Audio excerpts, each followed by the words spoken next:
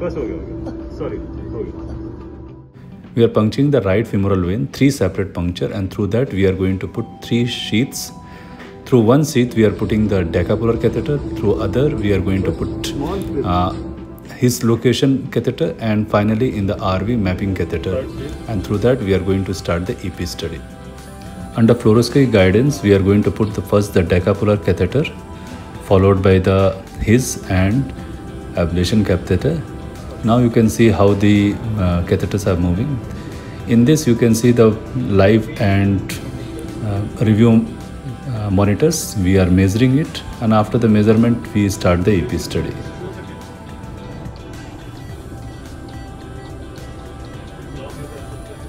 Ventricle RV pacing is happening, and after that we are seeing how much V to A conduction is happening. Then AV study from CS we are going to pace, and we are measuring it.